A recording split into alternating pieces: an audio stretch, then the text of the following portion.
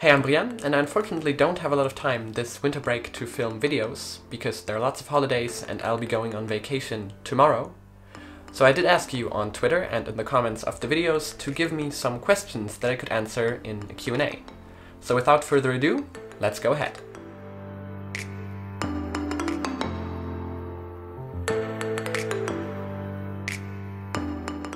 New channel name. I think this is actually a good first question to answer, because as some of you might have noticed, I actually recently changed the name of this channel from what it was previously to my own name. And I did it because I would rather be known for my own name than for a name that has no real relation to me.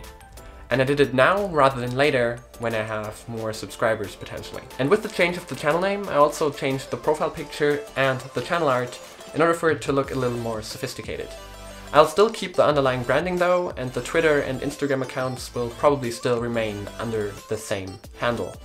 But the EBO Gadgets Twitter handle is not what I use primarily. You should still follow my personal Twitter in order to get updates, which you can do up there.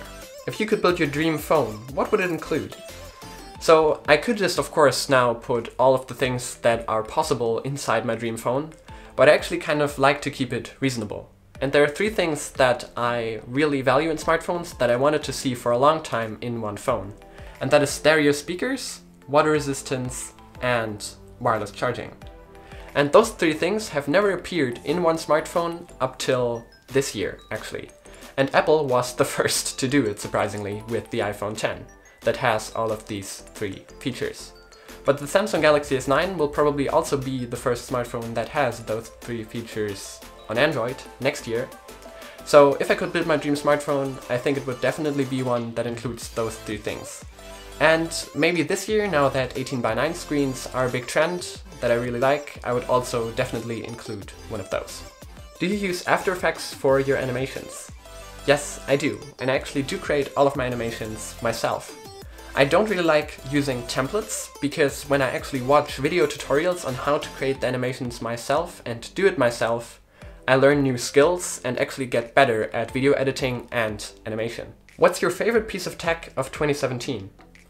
So I just touched on smartphones actually having taken a huge advancement this year. I really like the 18:9 screen trend, and I think that it's really cool the direction that smartphones have taken this year. But I think that the crown for the award of the best tech thing that I like the most this year has to go to the Nintendo Switch. Nintendo is a company that is very dear to my heart. My first console was a Game Boy Advance, so I really like that they were able to take the step back into the market after the Wii U pretty much failed and everybody thought that Nintendo would fail with it. And I also think that the Nintendo Switch is just a really innovative console in general, with the two controllers that you can use independently, so you can do multiplayer on the go, you can use it with the TV, and both controllers also work with motion controls. There are lots of playstyles and it's a really fun console. But I don't really want to talk a lot about it in this video, because what is this doing here? Which video are you the most proud of this year? Well, I could of course name the videos that are the main pushing forces for this channel, the two ones that have over 250,000 views. But I actually don't think that those are the best ones that I've created up to this date. I really like the setup tour that I made. That has some really great shots in it, and it was a lot of work to make, and I still really enjoy the intro sequence to it. And if you haven't seen that, you should definitely check it out up here. Also, I really like the recent review of the Galaxy A5 I did. It has some great animations, I think, and I also put a lot of work into those, and you're hopefully going to see more of those in upcoming reviews. What is the relationship between you and electronic gadgets? Well, I can actually say that if this question came up because the name had gadgets in it before, that was actually just because it sounded better than tech. But my relationship to electronic gadgets in general, I think, is more like a perspective of the whole market. I really like to see what these gadgets bring to our society and how we interact with them, rather than just buying them and having fun with them, which is of course another important part. But I also really like to do these analysis videos, which you probably have seen on my channel. They don't get a lot of views, but I really like doing them and analyzing what impact these things have on the market, on different companies, and so on. So you could say that I'm also interested in the behind the scenes and not just the gadgets themselves. I have a technology account as well. Any tips? Well, I wouldn't necessarily call myself an expert on this, as this channel is not that old and it has really only gained momentum within the last 6 months. But there are definitely some things that I can tell you that could help that I noticed throughout this journey. And the first thing that I'm going to say is don't give up at the beginning. It's really hard to put a lot of time into videos and shooting a lot of them when really nobody watches them and they only get like 50 views in the end. But that's what you have to do in the beginning.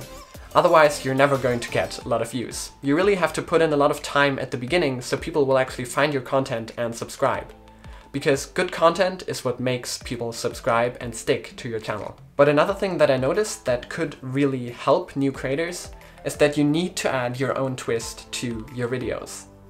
Nobody will click on a video that is titled LG G6 review 3 months after the phone is released, especially by a very small creator that doesn't have a lot of views. There are tons of other videos that are titled the same out there, so why should somebody click your video? What I like to do is put a central question that people may have that is relevant at the time in the video title, so people will actually click on it if they're interested. That's for example what I did with my LG G6 review. The phone was $400 at the time, which was the same price that OnePlus's phones were last year, but they now raised their prices. So the question was if the LG G6 at that price could be a good replacement for the gap that OnePlus left. And people were interested in that. And this strategy is also what I try to do with the 2 videos that have over 250,000 views on this channel.